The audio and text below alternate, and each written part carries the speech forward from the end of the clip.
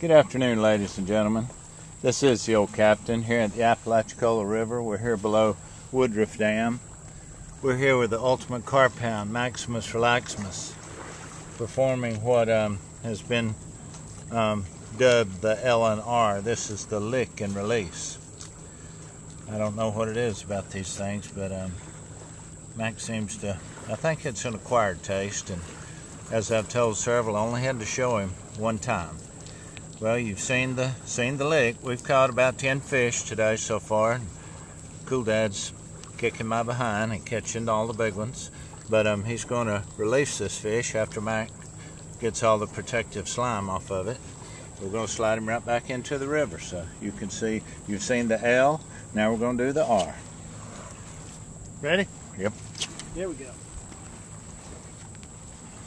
This particular one weighed a little over 13 pounds.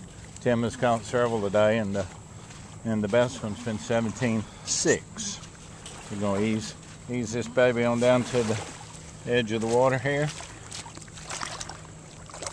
Nice and gentle like.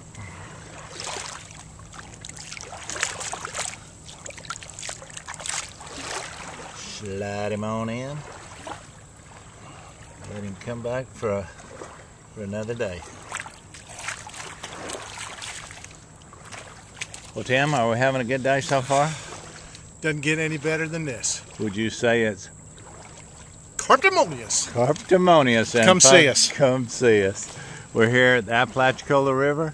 There's the Victory Bridge to my right, south of the dam. To my left is the Woodruff Dam below Lake Seminole. This begins the Apalachicola River, and it flows from here, from what I understand, about 100 miles or so to the south.